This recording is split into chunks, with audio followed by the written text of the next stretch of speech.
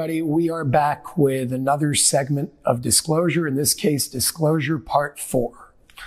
Now, for those of you who have been watching this series up until now, you'd know that we covered a lot of really dark stuff in regards to the current reality and past reality that we've been going through for quite some time now. Disclosure 4 is going to be a little bit different. As spoken about in Disclosure 3, the emphasis moving forward is, at least for this segment, going to be very spiritually oriented, meaning we've spoken about the tunnels, we've spoken about extraterrestrial life, we've spoken about high technology, we've spoken about the children, and a lot of, once again, the dark realities going on. The question is, how do we shift into this higher state of consciousness to really make a change that we want to see in the world? TLS calls it the age of love. Many of you call it the second coming of Jesus. Other people call it the days of the Messiah. Other people call it nirvana. Everybody has their own terminology to explain the same collective destiny that is inevitable for us to reach. The question is, how do we get there? And the simple answer is through awareness. So the intention of today's Disclosure segment, Part 4, is about accessing higher consciousness, understanding things like reincarnation, supernatural abilities, understanding that they're not that supernatural. And one day what we call supernatural will simply be natural once again. Understanding religion, spirituality, what the real difference is. And of course, God, what that's really all about, how God plays a role in all of these conversations. So with that being said, Ray, thank you for being here once again and giving us your time. I look forward to the topics that we're going to be speaking about today and just going deeper into the things that need to be spoken about to bring us to this next level in our, call it, collective destiny. Good morning, and it's a pleasure to be here. Absolutely. So before we start, I want to explain to the audience and define a term that you're going to be speaking about having to do with reincarnation, which is going to be the first topic that we speak about today. So let me just define that so you can use the word that you want to use so everybody can understand what it is that you're talking about.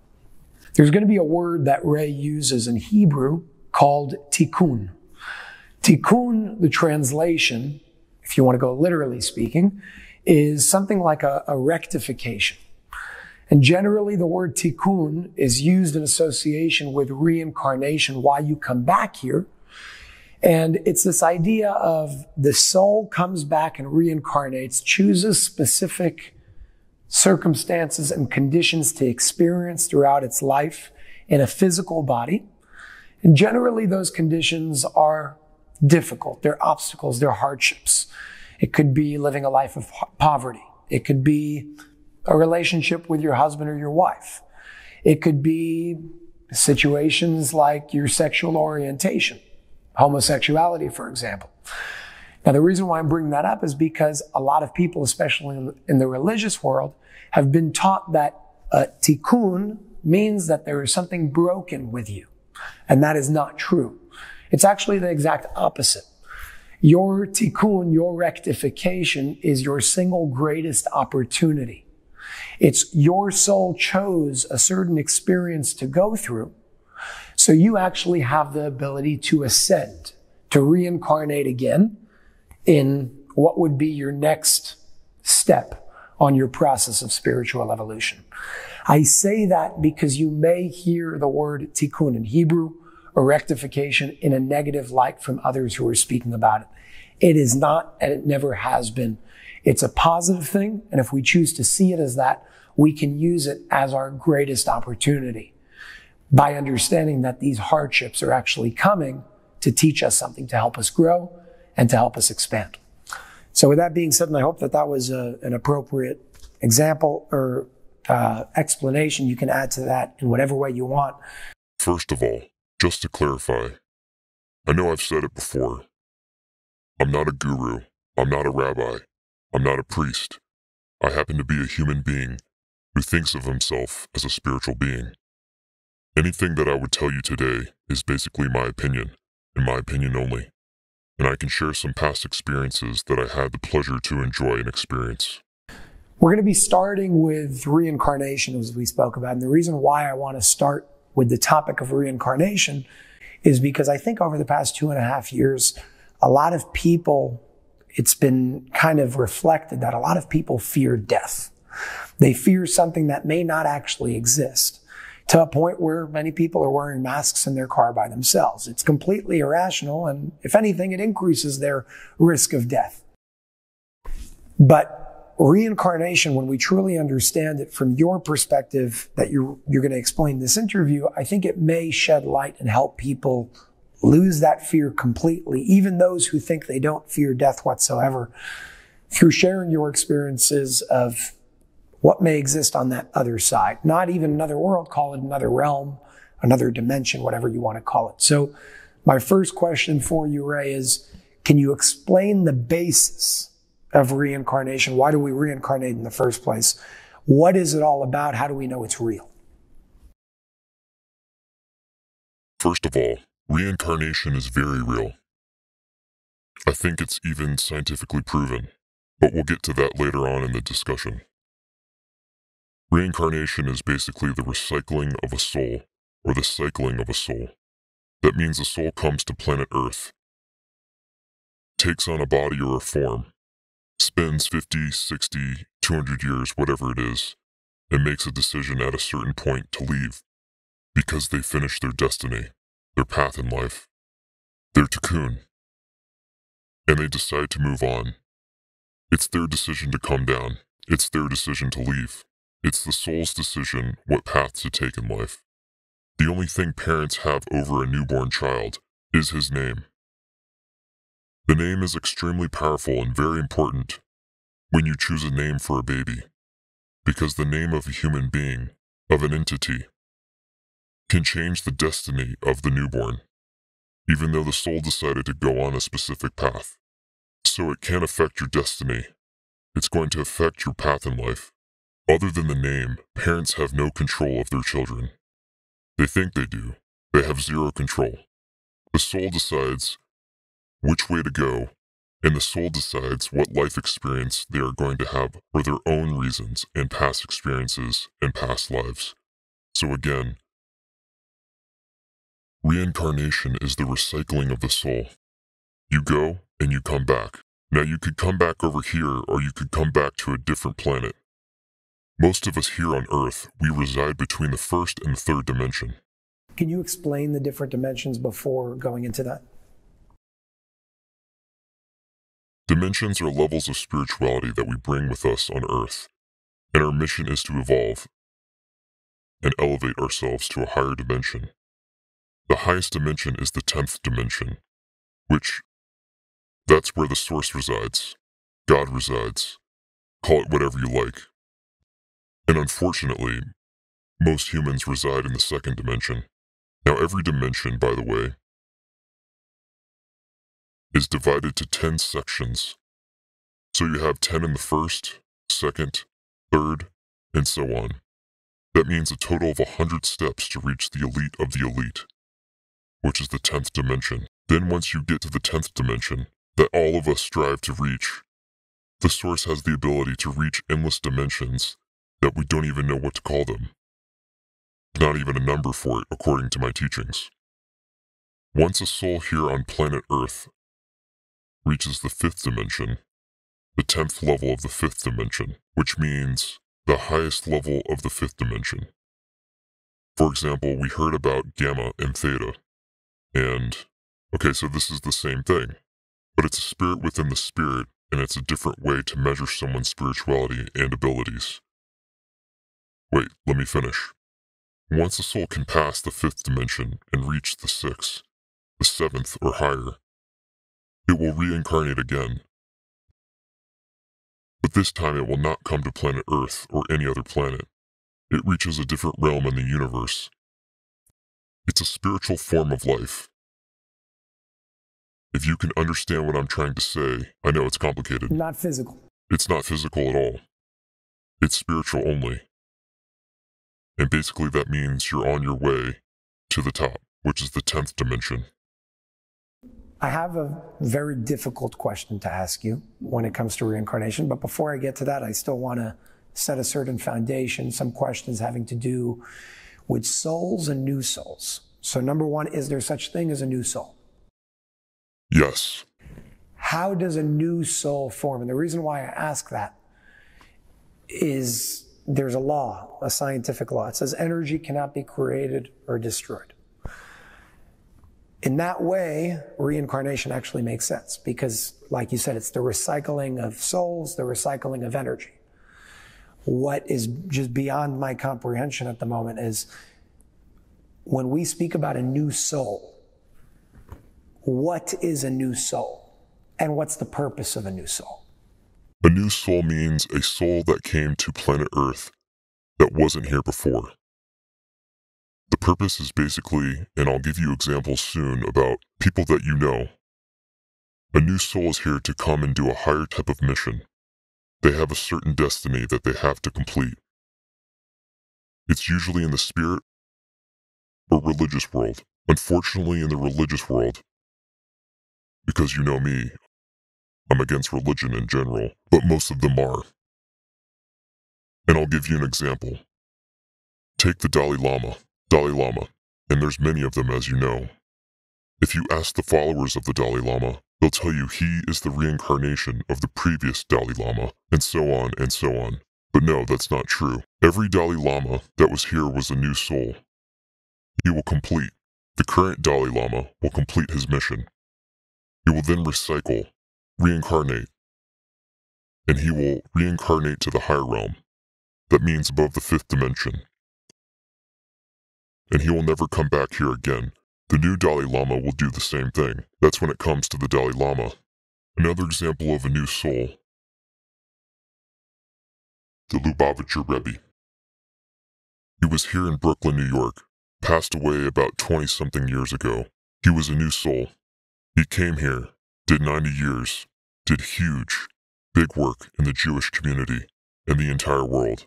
Became very famous, very well known, finished his work. Moved on. He is not coming back. By the way, never had any children. 50% of his followers, unfortunately, call him the Messiah, which is total nonsense. He never called himself the Messiah. He never said the word Messiah. That's absolutely not true, but that's where people go with it. This is where the fanatics are coming in every religion. You have those fanatics. So you can reincarnate, not necessarily back here, but to a higher realm. Yes.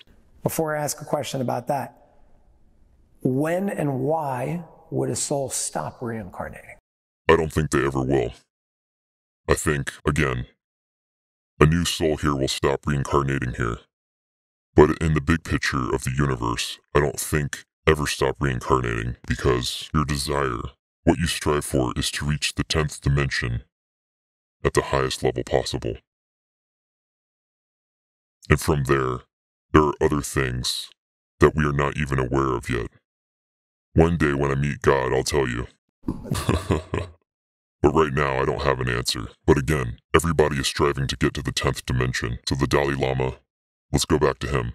He will reincarnate, going to the 6th, 7th, 8th dimension, eventually striving to reach the 10th dimension. But again, like you said, energy, God, the source was always here. Always will be here. Will always be part of everybody and everyone. And there's no such a thing as the end of the world. It's a huge space, endless space that you cannot put a number on. Not on the number of the stars, the planets, it's like endless. So yeah, are planets being destroyed? Yes. Do they self-destruct eventually for some reasons? Yes. But there's always a cycle of life going on, spiritual life and physical life. When it comes to reincarnation, I want to ask you a difficult question. You've spoken a lot about underground tunnels, certain things that are going on, terrible things that are going on down there having to do with children. You're stating that the soul chooses, with the exception of its name, the soul chooses its experiences and circumstances in its life when it reincarnates. If that's the case, why would a soul ever choose to come back as one of those children in the tunnels?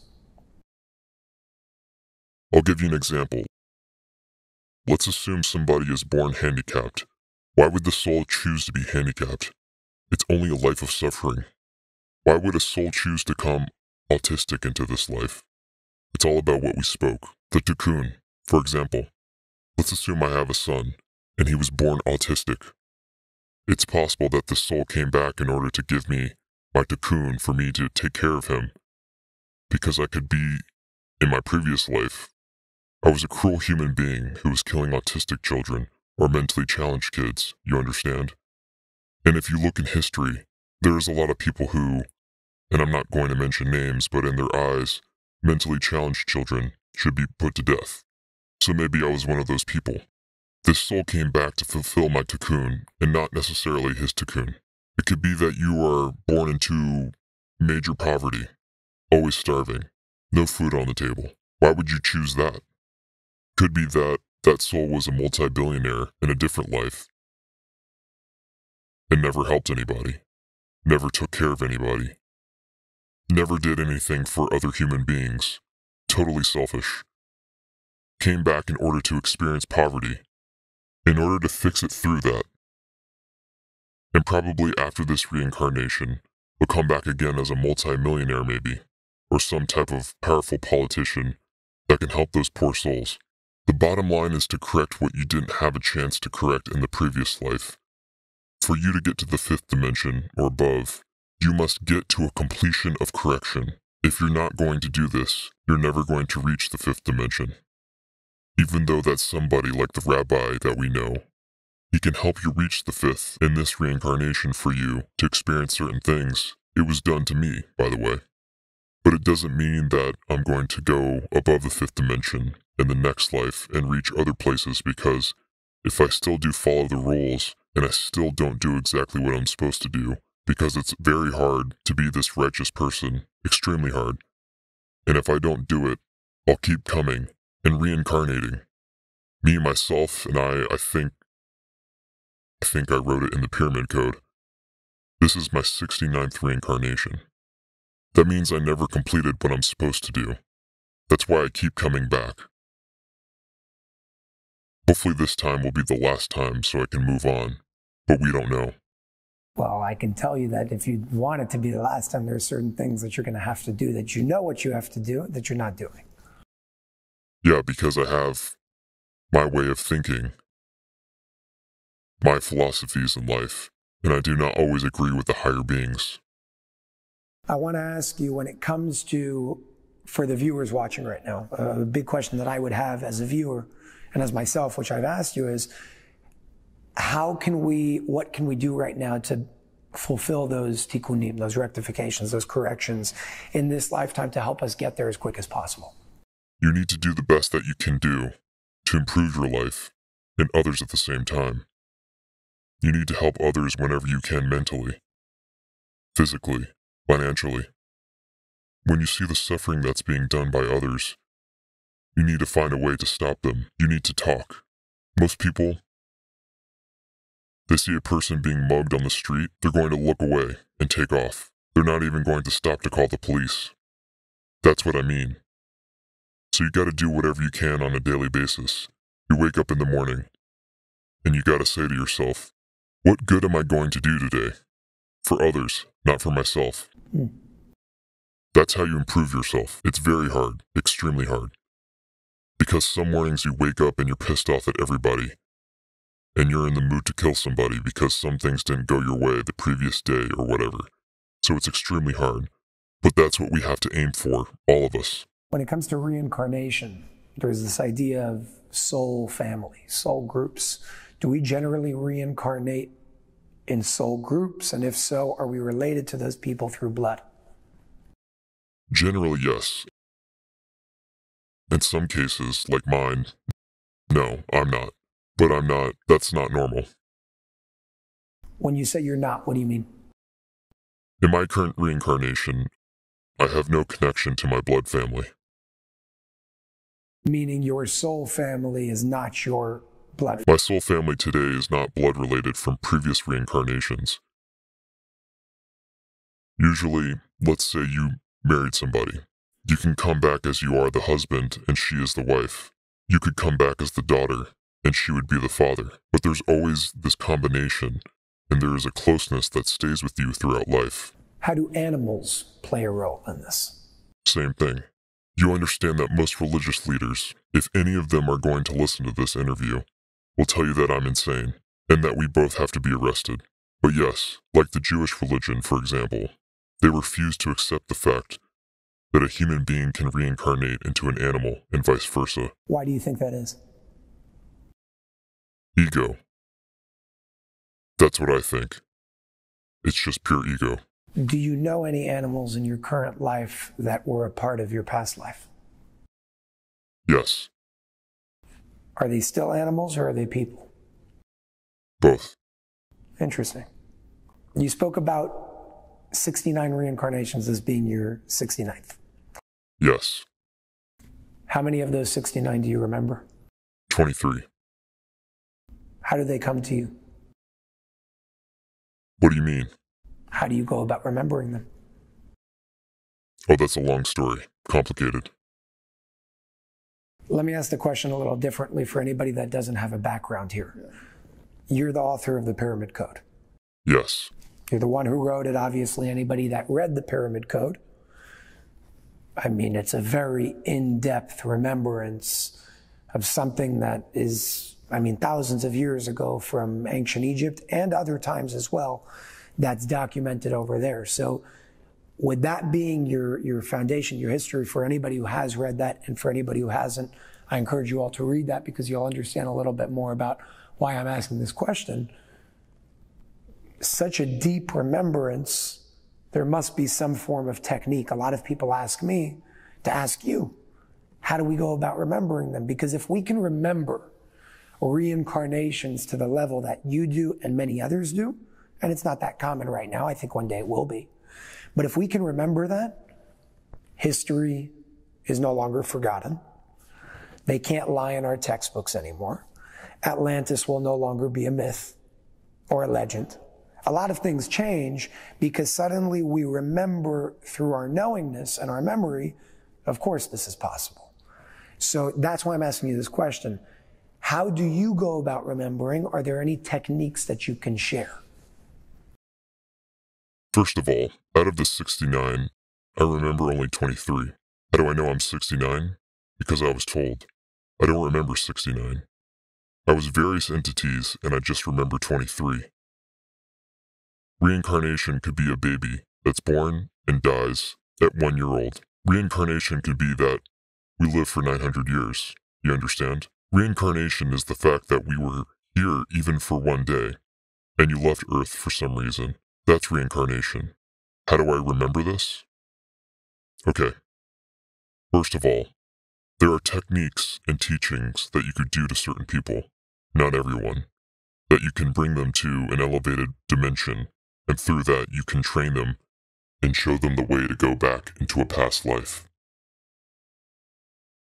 You can travel in time to see things that are connected to you or not connected to you. But whatever is connected to you, your memory, will start coming back to you.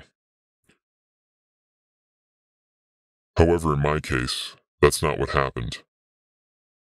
In my case, in 2012, I was on a mission with a group of people, including the rabbi, and something happened that day. There was a huge explosion. It wasn't a mission here on planet Earth. It was a mission with my body. But not on Earth. Something happened and there was a huge explosion. Something happened to me that moment that I cannot explain. The rabbi told me he doesn't know. He doesn't know how to explain it either. I was sure that he did something to me, but he has always maintained that he had nothing to do with this. But it was a huge explosion. Nobody could explain what happened that day. And as soon as it happened, when we landed back here, I started seeing things that in the beginning I thought, I'm going crazy. I thought I'm losing it. And it took me a long time to understand that I'm not crazy. And what I see is true. For example, I would come home, and I can look at my wife and suddenly I see a different person, and I see a whole life story. And it's going crazy. I could see somebody that I really love, a good friend of mine that I know for years, and I see this evil person in front of me, and I forget who I am, and I go back to this past life, and I really want to hurt him because I feel that he's a threat. I feel that he is evil, and very good people I've been friends with for many years. I couldn't say anything to anybody. The only person I could talk to was the rabbi, and it took me a long time to. But I will start seeing things through people's eyes. If I see you, provided you don't have contacts or glasses, and if I know you from before, I will recognize you in most cases. Is it a memory that comes to you, or is it something you see in the eyes? How does it come to you? There is a certain energy in the eyes that gives me the vision of what happened then, and I can go to very specific details, dates, weddings, deaths, funerals. I can give you a lot of things, bad things, individual things that the person did, things I've done that I'm not very proud of. It takes you back. And with this time I started remembering through those people. I started remembering specific reincarnations. Why I don't remember all of them? I don't know. But I know I can give you a life story of 23. Some of them I wrote down so I'll have it, because I'm afraid to forget. Some of them I'm not allowed to write down, so I was not given permission to write it down physically. For example, the reincarnation of the year 2448, according to the Hebrew calendar, which is written about in the Pyramid Code. For me, it was a very important period that to me was like, first of all, it was my first reincarnation ever, so to me it was the most important personally. And I want to write it, and I never got permission until the rabbi came in and gave me permission to write it, and that's when I went and wrote it, and that's the first time I ever spoke about it. Are you referring to what happened in that meeting? Yeah, but after that I sat down and I wrote the story of the year 2448. So you're referring to the Hebrew calendar? Yes. For anybody that doesn't understand what he's talking about, there's a difference in dates between the Hebrew calendar and the Gregorian calendar. So the date is around 1300 BC. I don't remember off the top of my head, but that's what you're talking about. Yes. And that's the Pyramid Code. Yes. What it is that you were asked to document. I was given permission to document in order to give it to you, for you to continue from there. And I wasn't in favor of publishing it, as you know. I was against it. But in a way, I was forced to. I wanted to write it down, and I wanted to tell the story to my people who I'm close to, not to the world. You weren't forced. Was forced. You weren't forced. Because it's either I do this, or I don't write it at all. This was So you weren't forced, you were just given a difficult decision. I was forced. I wanted to write it without publishing it. This means you're being forced. They said if you're not going to publish it, you're not going to write it. That's not being forced. That's being forced. That's putting a gun to your head in my book. So I did it. How are you able to know the difference between a past life memory that's real and something that's just your imagination? Again, I'm asking these questions so people can understand for themselves. I bring this all back to whoever is watching. I want them to gain value from this. So my intention of asking you this, and I know your intention of sharing it, is not just to tell people the story. It's so they can understand what they can do. So keep that in mind when you answer the question. What is the difference? How do you know the difference between what is real as a memory and what is just you're hallucinating or imagining? I was asking the same question in the beginning also. It was a very difficult period in my life. I really thought I'm losing it. How do you know? You know because the memory comes to you every time that I was looking into people's eyes. And if I look to a specific person, it's always the same story coming back, not a different story. In one case, it was this friend of mine who always complained about stomach pains on the right side of her stomach. She's like always complaining. most of her life. She's a mother of two, complaining about pain. Close friend. And I sat down and I told her how she died last time. It was something to do with the Holocaust, but we're not going to get into the details. And she was stabbed. You know those rifles from World War II with the knife on them? That's how she was killed. She was a man at that time. As soon as I told her, the pain was gone. Never came back again. How do you explain that? That's showing you that I'm not imagining things. Because even though she could not remember the story, she could relate to it. I have a memory. She doesn't.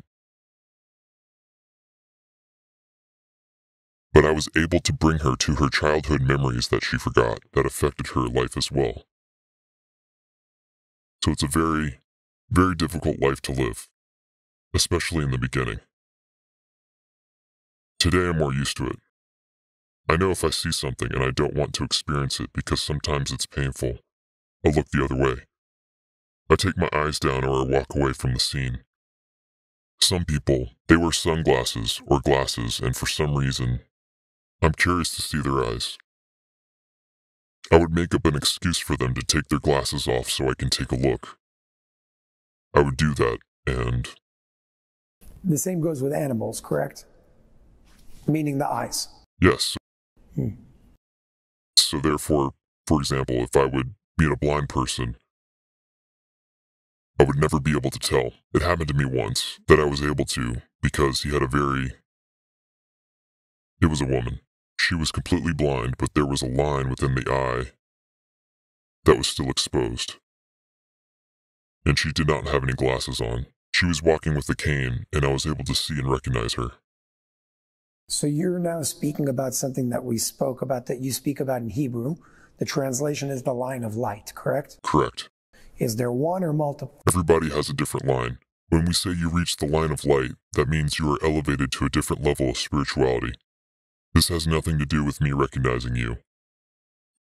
So I could look into your eyes, even a stranger, a complete stranger.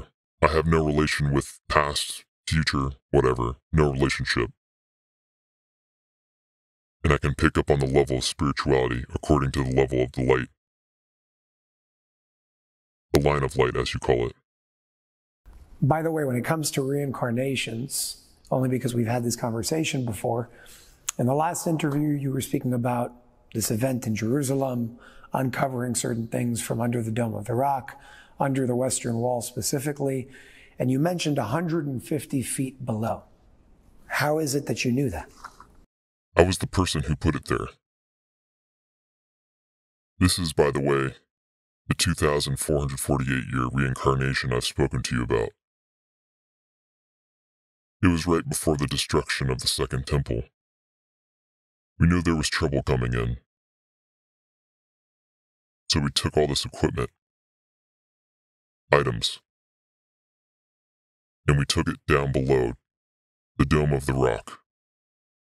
Today it's a mosque. At that time, it was the temple, the Holy Temple, and it was put in for future generations. So it's still there. Nobody got to it yet, so I know exactly where it is. As a matter of fact, there's an entrance that you could go through right by the Western Wall that nobody knows about, except a few people who are there and know what's going on. But nobody is going in order to retrieve the items. But there's a way of getting down there. You don't even have to dig that much. You don't have to dig 150 feet. The path is there. There's even stairs to go down. But you need to know, there's one wall that you're going to have to carve into in order to get it out, but everything else was done already. Who's in possession of that path right now? In real life, nobody. But there is a yeshiva. A yeshiva is a Jewish school, right by the Western Wall. That is a few feet underneath the Western Wall. Most people don't even know that it exists. And from there's access to the path that I'm talking about. You're talking about roughly 200 students. This is the yeshiva that's controlled by the rabbi, Rabbi Aleph Aleph.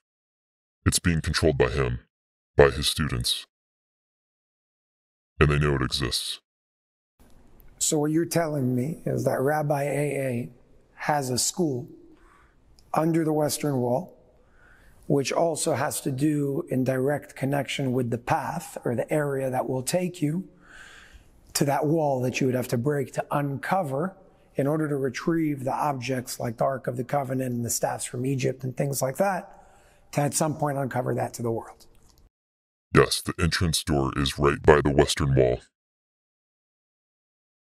It's a regular door that I can take you and show you the door even, but you won't be able to get in. But when you look on it, it's going to look like a regular door, but nobody bothers to go in there. Nobody can get in there if you're going to try. They're going to stop you in a second. So it's being guarded without any guards. So I was physically there. So I know how to get in. And I know how to move from there. Besides, I know the location of the items. What kinds of things do they teach in this school? And how do you get there? How do you get where? How do you get to be a part of that school? You're being chosen by, I guess, the rabbi and his people. You know, it's not a school that you register and you pay tuition to go in. You're being chosen.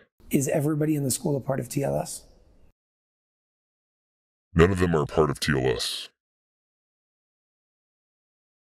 There are 200 young men who are studying the Bible, basically, the Zohar, and everything related to the studies.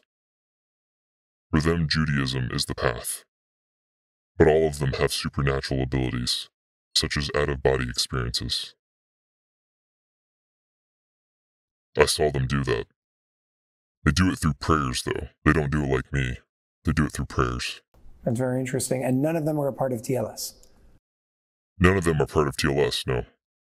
Do they know about TLS? Yes. So they know who the rabbi really is? Yes. Look, it's not that I had a conversation with them. I was there. I had a conversation with the rabbi. I was introduced to the school, basically, and I was given a tour. But when they leave, they go through the door. They close the door, and then they go home. And is it all undercover? Of course. So wherever they're going home, their family doesn't know where they're learning? The family, I don't know what the family knows. I'm assuming that they don't know. But there's no sign on the door with the name. No, there's no such a thing. What is the name? I don't think I'm at liberty to say the name right now.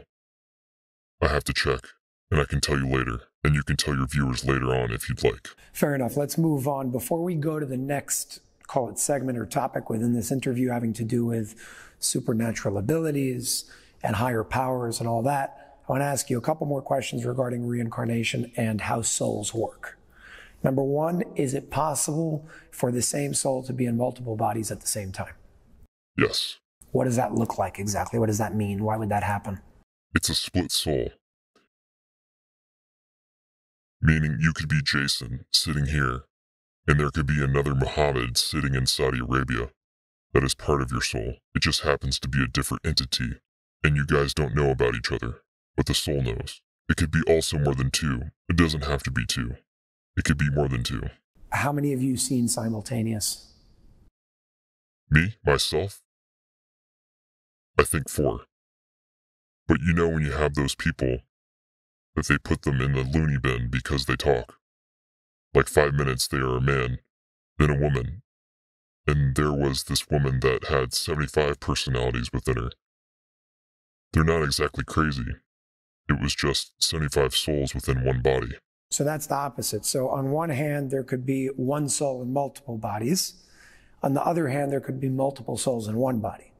Yes. Is that a negative thing? In the spirit world, there is no such a thing as a negative or evil. It doesn't exist. It's something that we made up as humans so we can understand and distinguish between certain entities. Are you able to have multiple souls in one physical body, or experiencing cohabitating, if you want to call it, in one physical body without, call it like schizophrenia or multiple personality disorder? It's being perceived as schizophrenia because we don't understand what's going on. And since we don't understand what's going on, We usually take those people when they are young, people usually, and we start giving them drugs. And then you really screw up with their mind and soul, and then they become, in our minds, evil or bad people. But there's a reason for everything that happens. Nothing happens by coincidence. There's a reason why there's 75 souls in one body. Very unusual, I agree, but there's a reason. Again, the source makes everything. And if he decided for this to happen, there's a reason. We don't know the reason, but there's a reason behind it. For anybody watching who may have a schizophrenic in their family, or what they call schizophrenia, what would your recommendation or advice be on how to deal with something like that, knowing what you know? Look, I don't know. I'm not a professional in the field. I don't think it's my place to give a recommendation. The only thing I can say, if it's a small child, before you start giving him drugs and going to conventional doctors and drugging him up, use love and try to understand. I know it's hard, but you need as a mother to commit to this child. Maybe this child is your cocoon. He came here with multiple souls within him for you to do the right thing. Most mothers, most fathers, they don't. They see it as a burden. They see it as a problem. They'd rather drug the kid up. It could be something as simple as ADD. They go to Ritalin, and that's it. Let's quiet him up because the teacher is not happy in school. My advice would be, you are the best doctor. The soul of this child is the best doctor. Work with the entity in front of you. Don't drug him up. Love is the key.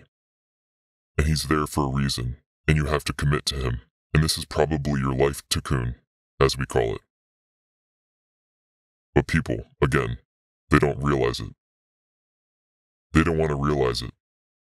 It's very hard to comprehend, and it's a difficult life to live. So you could see a lot of parents, they just give the kid up. Institution or something like that. Understood. I want to shift over to the next topic over here, supernatural abilities, higher powers, explaining how that works specifically through certain experiences that you've had and with TLS as an organization. So I understand that things like levitation, shape-shifting, telepathic communication, telekinetic movement, all these things that many people call supernatural are used in many cases to execute certain operations on the side of TLS from many conversations that we've had and a lot of things that you've shared in this disclosure series as well. My first question for you is, when TLS chooses certain individuals to be a part of the organization, are they individuals who already have these abilities and have accessed these abilities, or do they bring them in and teach them? In most cases, they bring them in and they teach them. It's a learning process, a teaching process in most cases. So if the individual hasn't already accessed the ability to do certain things, why would they choose one over the other? Their energy, their frequency, their dimension. It's a combination of things. When they actually bring that individual in, whether it's you, if you want to speak on that experience, or just vaguely big picture, what kinds of things would TLS do to teach an individual and help them access? There is a teacher that spends time with you and teaches you. If it's an out-of-body experience,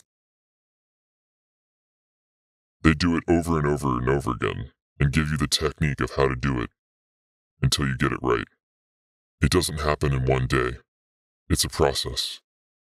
So there's a faster process, and there's a shorter process. Let's assume you have to teach somebody certain information for him to have in his brain. You could download information to someone's brain, without a computer, of course. And you could. Information that would take me years to comprehend could be done in 24 to 48 hours. Through a download. Through a download. They call it a download. Then once the mission is over and this download is no longer necessary for you to have, it could be unloaded. That's interesting. So if you did something wrong and they decided this information is not in the right hands, they could unload it. Are drugs or any plant medicine ever used in regards to TLS and developing certain abilities? No, only for protection. For example, if you have to travel through space, this is a big task on your body. The body cannot handle it normally, so they might have to give you certain herbs to drink in order for you not to get hurt during the travel. Are they herbs that give you an effect that, let's say, psilocybin or ayahuasca would give you? No, they taste really bad.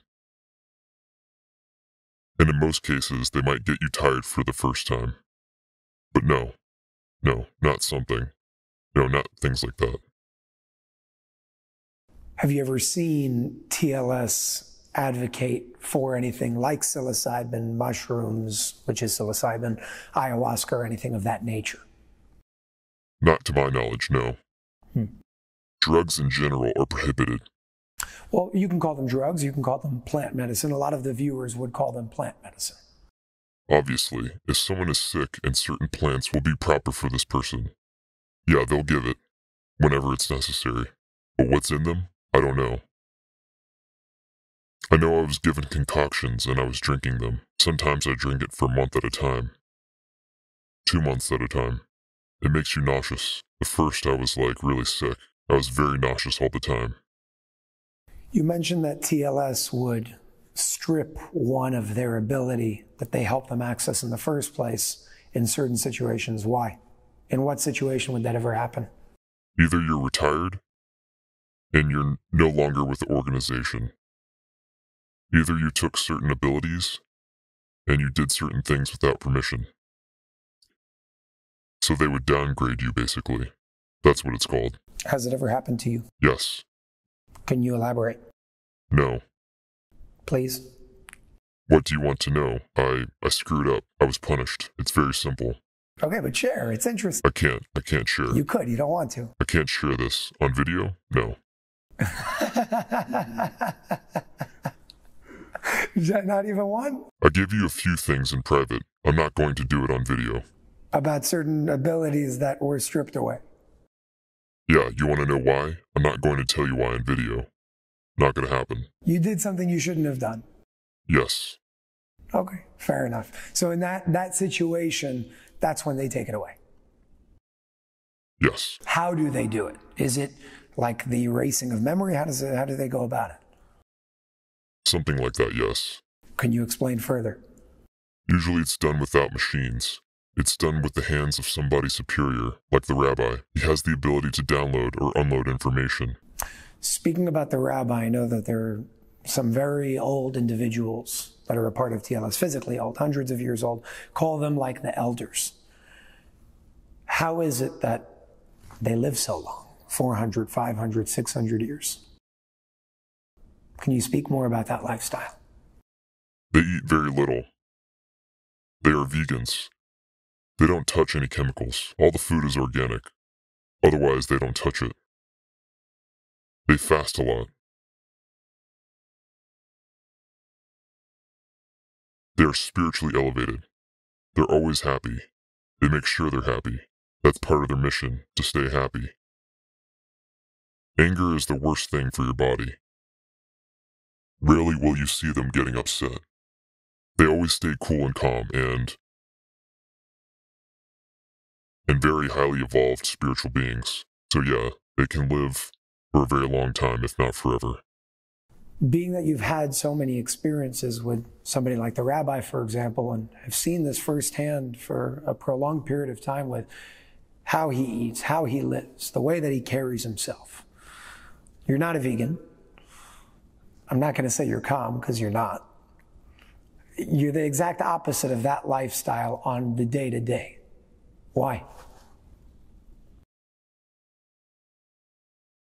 Because it's very hard. I tried. I was for a period of time on and off, but at the end of the day I failed. That's the honest answer. And the main point, if you want the real answer, is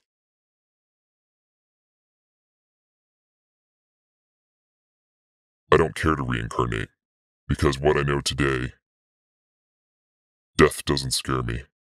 I'm scared from old age. I'm scared of being sick, scared of getting hurt. I have no fear with death. For me, death doesn't exist.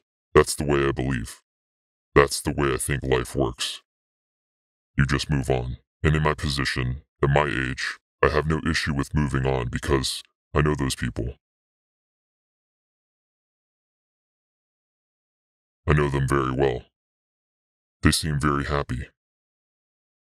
I'm not saying they're not happy, but I can tell you they're very lonely. Extremely lonely. They're students. They're soldiers. Their organization are their children. Are their people. But it's not. A family life. It's different. Although he sees them as family. But to me, it's a very lonely life. Like sexual interaction, it's almost non-existent. Every one of them was married. Every one of them had children. But they passed away. They moved on. Those people are not going to go get married again and have. It's not in their way of life. They don't think about it. Their level of spirituality is so high, sex is not an issue even. For me, I'm still a human being with needs, so I don't think I want to be living 600 years like that. All of them were normal people who were introduced to the organization, and slowly they were trained and moved on in life. And they got to the level where they are because they chose to. They like it. That's what they want to do. For example, the rabbi is over 400 years old now. He was recruited at the age of 50, you understand? Going back 400 years with his experiences since then, it's unbelievable. The abilities he has you cannot comprehend. Amazing guy. Amazing knowledge. Amazing supernatural powers. He was married. He has children. They all died. Did there come a point where he had to fake his death? I don't know. I assume so, but he travels all over the world, and he doesn't have a passport. How he does it, I don't know. I've been with him on a plane, and I even asked him once, why are you even on a plane? You could do it, you know. You could just remove yourself, and he said, that's not how it works. When you have to travel, you travel. I'm still a human being, but he doesn't have papers. How does he get to places? I'm sure he has a backup with his people. He has something. But when he landed, we landed both in JFK. I went like a normal human being and went through the process. And he was taken out from the side. There was a door, you know, where they bring luggage through. There were stairs there. A vehicle was waiting and took him. So how do they do it? I don't know. But look, private planes, helicopters, they have everything you want at their disposal if they need to move things. So this is not an issue. And keep in mind, they do not take donations. I don't want people thinking they collect donations and they do all this lavish life and all that. No, that's not the case. Where does all that money come from? They're running businesses, real businesses. Well, they have big businesses around the world That's the cover. That's the cover.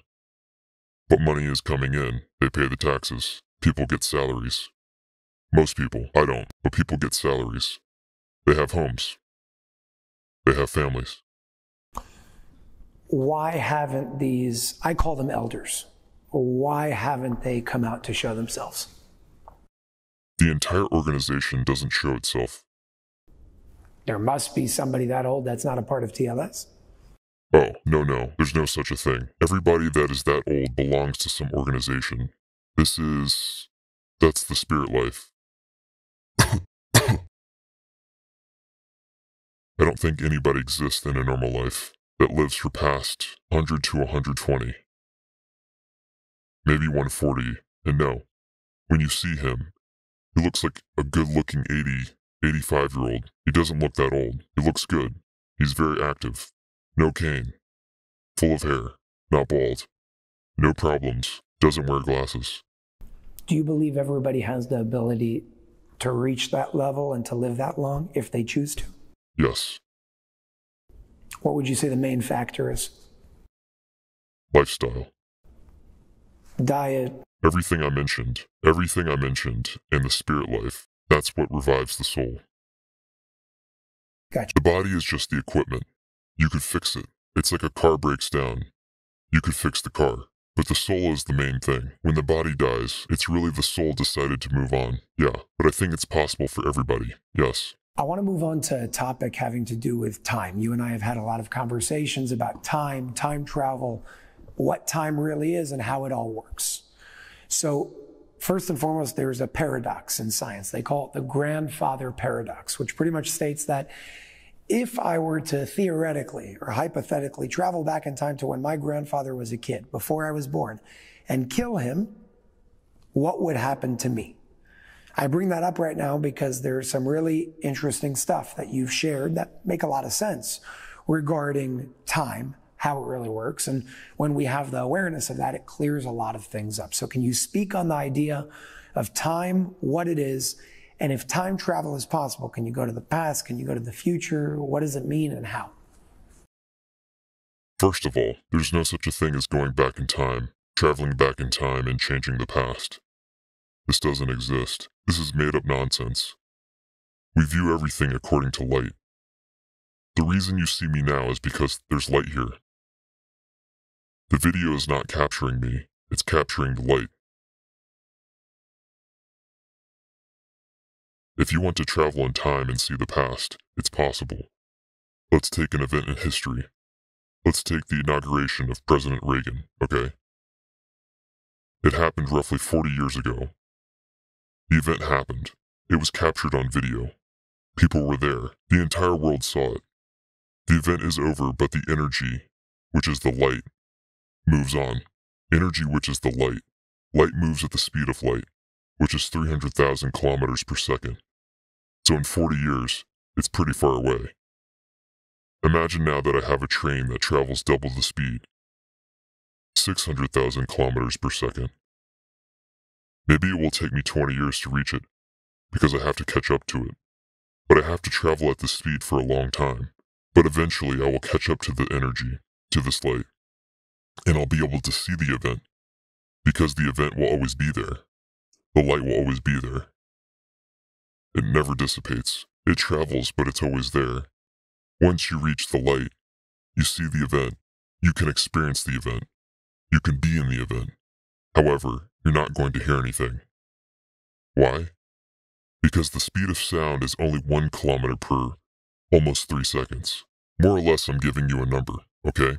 So therefore, when you catch up to the energy of the light, you will see the light. But you're not going to catch up because the energy of the sun is totally somewhere else because of the distance. You're going to experience in your eyes, not in your ears. So that means that you can technically see the past, which also is technically happening in the present, because you're traveling there and experiencing it in your present, which means that every single past experience or reality is still somewhere, including the Exodus in Egypt, let's say. It's happening. Technically, let's say that was about 3,000 years ago. So hypothetically, if I was able to travel fast enough and take a telescope and look at Earth from 3,000 light years away, then I would see what was happening in ancient Egypt. Correct. But I wouldn't hear it because the sound is somewhere else. Correct. Obviously, there's no such a train that can go that fast. And according to the scientists, the fastest thing in the universe is the speed of light. But there's only one thing that can surpass the speed of light. It's the soul of a human being. You can travel at the speed of light, okay? With your soul to experience the past. That means if you experience the past, there's no past. Past, present, and future are all in the same moment. That's why you hear people, spiritual people, talking about the moment. We are in the moment. Everything that happened will happen and already happened. And whatever will happen in the future already happened. It just recycles. Do you understand my point? Yes. So it's all about light. The light is the source. The light is God. The light is energy. That's what connects all of us as one. The question is, I understand the illusion of the past and how to access that in the present through what you're calling the speed of thought, or the power of thought, which is faster than the speed of light, the only thing that's faster than the speed of light. The question is when it comes to this idea of the future, if you can access even the illusion of what we call the future, my problem with that is it takes away the freedom of choice, because now you would be saying that it's predetermined. You cannot travel to the future. You can experience the past. What already happened, you cannot change it.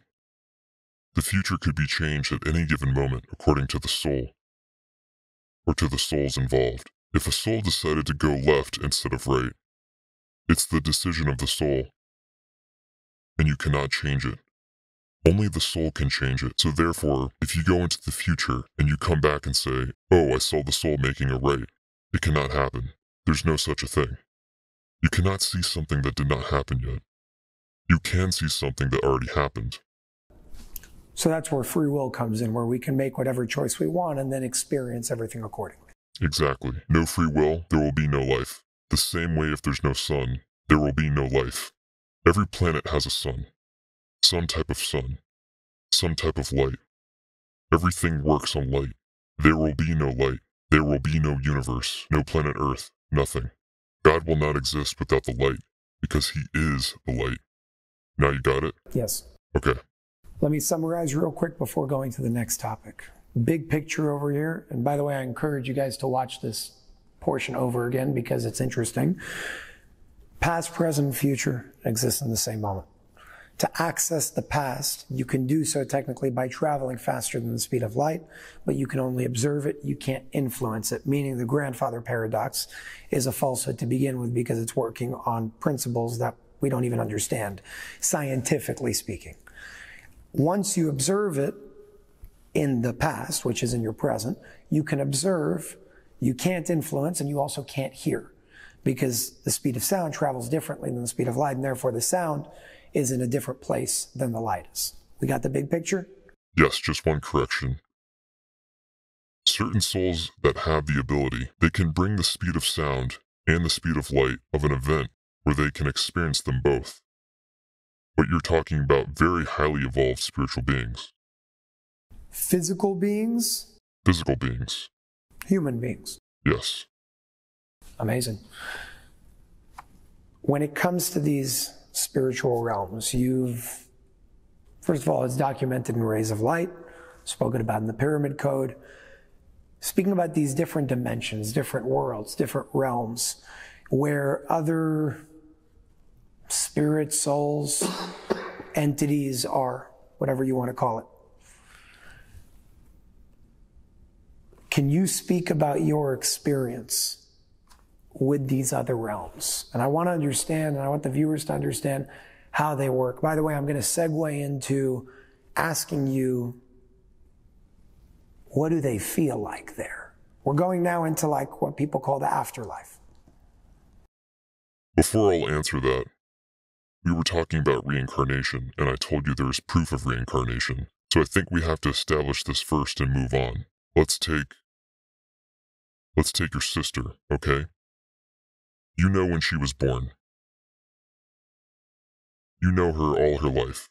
You know she can speak 2 languages. And now you put her under hypnosis. And you take her back in time. And suddenly, she speaks to you in ancient Chinese. You have no idea what she is saying.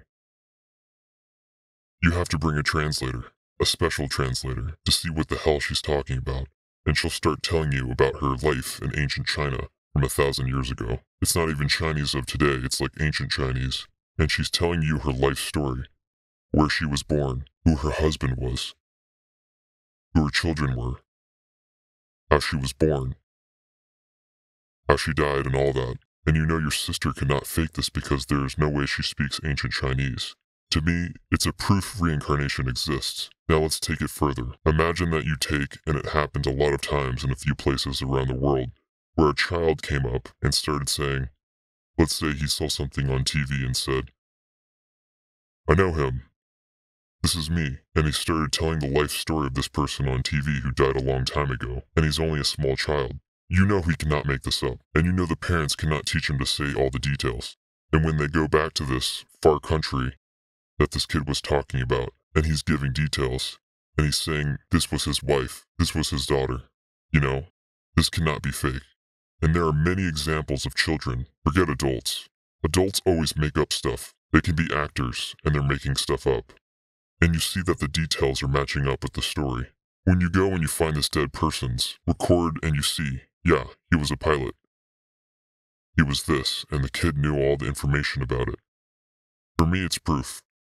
Most people will tell you I'm insane, but that's for me enough proof. I think you'll agree with me, but most people will not agree with us. So this is the reincarnation. Now go back to your question because I forgot your question. My question was, a lot of different realms are spoken about throughout Rays of Light specifically. Connecting with other realms, call it on the other side, in a different dimension, whatever you want to call it. I want to understand, and I want to ask you if you could share your experiences with this other side. Some people call it connecting with the dead. Other people call it connecting just with a different dimension, where a soul reincarnated differently and you have that connection. I bring this up right now because I think it's just, first of all, it's beautiful. And shedding light on that can do a lot of wonders to people in the world if they can accept that as a truth. Okay. So I can only talk about my personal experiences. I never connected or tried to communicate with a soul. Any interaction I had was they came up to me, and it just took me time to understand what the hell was going on because you think you're going nuts. So the interaction came from them, not from me. As far as I know, doing what you're saying, communicating with the dead, it's not even allowed. It's negative and can affect you in a negative way. So first of all, I don't know how to do it, and I don't do it. I cannot call it communicating with the dead because, as I told you before, death for me doesn't exist. But if you want to use this term for the sake of this discussion, we'll do that. I'd rather not use that term. I'd rather use what it really is, of understanding that you're just connecting to a soul somewhere else. Okay, so take a dream. Dreams are very good ways to communicate. A soul comes to you in your dream. A soul can talk to you through your dream. A soul can direct you in your dream. And I'm talking about a real dream, not something that you make up in your mind, not imagination. The question is, would you remember in the morning what was told? Would you take it as imagination or real dream, as I call it? Most people would dismiss it. The only reason I'm not dismissing it is because of how these things came to me, not only through my dreams. It started interfering with my daily life, which I had to pay attention to. Again, I was forced to pay attention to it. Information was given to me. When I checked the information, I saw it's correct. So I said, okay, you're not that crazy. Something is going on. I didn't in the beginning understand what the hell they wanted from me. But at the end, it's basically to recruit you, to use you for certain things. You become, they use you. It's a very simple word, and it's the honest word to say. They use you and it's okay, but they want to use you with permission. They will not do something against your will, but it takes time because a normal person, you're going to come out and say right away what you want to say. You're going to run away. And it took time. Many people are running away. I chose to stay. I don't know why, but I fought it in the beginning and eventually went with the flow. As I said, so what is it? And later on, I was on a higher level, and a higher level, and I experienced an actual, I could say, discussions with certain entities. What is life there? I don't know if to call it life. It's a spiritual world. Obviously, there are no bodies. You could actually have a real full-blown discussion. In the beginning, they use your language. Eventually, it can go to what we call a spiritual language.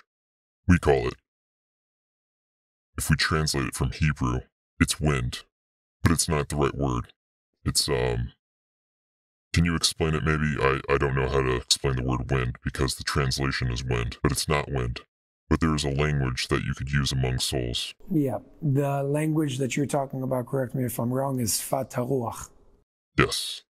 Sfat HaRuach is a Hebrew word, which pretty much means, it's interesting, in Hebrew the word Ruach, like R-U-A-C-H, it means spirit, but it also means wind, which is interesting because if you cross-reference other ancient teachings and languages and all that, pay attention to everything having to do with the spirit and God has a breath in it.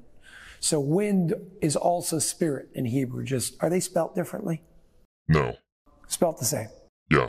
Long story short, Sfat HaRuach is the spirit language, and that's how they communicate. Yes, but they can also communicate in your language in order to relay a message or to try to fix an issue that you might have, even down on planet Earth. And there are no emotions. There's only one emotion. Shame. There's no emotions. There's no love. There's no fear. There's no hate. There's nothing except shame. If you come back to the spirit world, and you are a bad person over here, the only thing you're going to feel is shame. And it's not something they put you on trial for. Again, you don't see human beings. You see lights. I can see a light, and I can say, this is Jason. This is David. And I can tell. Even though they almost look the same, there's like, for example, there are over 1 million variations of the color white, only on the white color, and every light has, okay, I identify him as Jason. So, and again, it's not that he has a sign on him, shame. It's just, you can tell out of his light, you can read his light and see shame. So you know he went through something that he wasn't supposed to go through. This is your tikkun. So when you come back, you do what you gotta do. Hopefully the next time the sign of the shame will not be there. And it's a sign in your light. Yes, that you can read. You are a light when you are there. He is a light. And you can read each other. Is it almost like a fingerprint, but a light print? Yeah, make believe that you are totally naked and everything is transparent. You can't hide anything. Total transparency. So everything you ever did, the soul knows. And every soul knows what every other soul knows. This is what I was talking to you about. Hopefully to reach within 170 years or sooner to get full transparency that the spirit life will be here within your body. Full transparency. Once there will be full transparency, nobody will do any evil to anybody else, because there is full transparency. Everybody's going to know. So you don't need the jail system. You don't need the police. You don't need anything. You need transparency. And once you only work within transparency, as ETs are, there's no need for policing. You mentioned that souls who reincarnate to those different dimensions, other places, are able to impact the world on Earth, physically speaking. Can you give examples of what something like that would look like? Souls are the ones to determine or granting permission to other souls to come down. So that's one way of affecting it. Every soul that comes in, it affects the universe, whether you like it or not. So that's one thing. Let me just go back. Before I said there's no emotions at all. The emotion love, for example. You could see it on the light, but there's no sense of love over there. But once it comes down, love is the first emotion that comes in. There's only 2 emotions in human beings, love and fear. Everything else is a byproduct. There's no other emotions in our entities. Me, you, everybody else. 2 only. Remember, love and fear. So for example, if somebody hates someone, the emotion hate comes from fear. You hate him because you fear something for them. That's why you hate him. You understand? Mm-hmm. And if you want to cuddle with someone, the emotion that you feel is because you love him. Everything is based on love and fear, and everything else is light through energy that travels. I hope I made myself clear. So back to how souls impact this place. Are there, just like there's TLS physically doing certain things here, are there souls in higher places working behind the scenes with their task, role, or job being to fix something here on Earth? Yes, but the example I gave you just before could be another example where a soul will communicate with another entity on Earth through a dream in order to relay a message to his daughter, to his son. It happens. They can do that.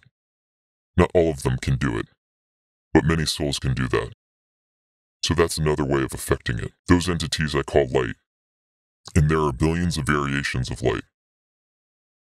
For example, We have the color of the rainbow in our world.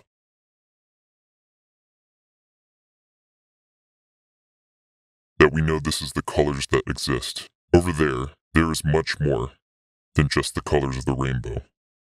It's like a huge amount of colors. I don't know what to name them even. You never saw these colors before unless you were going to travel into space. You could see them. Once you reach those lights I'm talking about, you could physically see them once you pass through space, 1 trillion light years away. Then you see different lights at the mark of the trillion mark. Don't ask me why, I don't know. But that's the way it goes. Only then you can experience physical lights. But those lights, if you go into the spirit world tomorrow morning, you're going to see those lights that I'm talking about. Imagine those lights, entities. They could use such as a prayer in order to help certain people or certain conditions, not only on planet Earth, but all over the universe. Again, I use the word prayer because it's the only way we can comprehend what they're doing. Again, why would they pray? Again, to reach the source. 10th dimension. You understand how it works? So at the end of the day, it's all one light. One dimension. One frequency. Once you reach the light. And it's infinite. And it's infinite. Same thing. The universe. There is no beginning and there is no end. When the Creator created the universe, He never created it. It was always here. There's no single moment in time that you could say, today God created so-and-so. Creation is an ongoing process, non-stop process. This is going on throughout the entire universe. It was always here and will always be here. Could you lose a planet here and there? Yes. But the universe will always be here. Understood. Even if they'll throw atomic bombs and EMPs and whatever you want. At the end of the day, the source is the power. The ultimate power and ultimate control. And the decision, the ultimate decisions of how things are being run is done through the 10th dimension, and the 10th dimension only. Everything else is a byproduct. You've mentioned many times that we're all one, we're all connected. God is one, there's one source. If there's one source, but we experience this duality between good and evil, or God and the devil, a lot of people talk about Satan and the devil. Does the devil really exist if all is one and God is the only source? The fact that you as a human made something up doesn't make it part of the purity of God. You chose as a soul to do something that we humans call evil. Doesn't mean God is responsible, unless you want to say God is responsible for everything because He made you. No, God made you, but gave you free will, free choice. If you chose to murder somebody, it's your choice. You can't blame God for it. Same thing with the invention of evil, Satan. The invention of religion. It's an invention. Religion was made up in order to control the masses. I want to shift to God, religion, the Bibles. It's probably the most important thing right now. It's also going to be the last segment of this interview. And I want to leave it on this for a very important reason, because there's a big confusion between religion and spirituality. There's a confusion when it comes to interpretation of the Bible or the Bibles, multiple, Old Testament, New Testament, Quran, whatever it is. And you actually say something very interesting. You say on one hand, you're anti-religion. On the other hand, you validate the power of the Bibles by saying that they possess certain very powerful codes that have the ability to help us reach a very high level of awareness if we know how to use them. So the first question is, if on one side you're anti-religion, on the other side you are validating the Bibles, what's the difference between the two? The Bible was given to us as a book of laws. A book of a lifestyle that you have to live in order to pursue a better life for ourselves. I know there are codes in there that I don't understand, and I cannot read the codes, and there's a lot of good information in there. And if you're going to live according to the lifestyle of the 10 Commandments, for example, you're going to be a better human being. I'm not knocking it down. But then religious leaders came and decided to take over. They gave the interpretation to the Bible. They changed the rules, and they're still today making changes to the rules. and laws of the Bible in order to fit the needs of themselves, usually, or whatever it is. But it's all made by the religious leaders, usually corrupt leaders, in all religions. I'm not just talking Judaism. Every religion is the same thing. Now, through the religion, they control the people. That's how they get donations in. Most of them are multimillionaires and making money. That's how they survive. Every rabbi, okay? How does he survive? On donations. You're going to stop the donations tomorrow. He'll starve to death. He cannot work anywhere. He doesn't know how to do any other labor except being a rabbi. And by the way, think about it for a second. A rabbi. When does he do his work? On Saturday. On the holidays.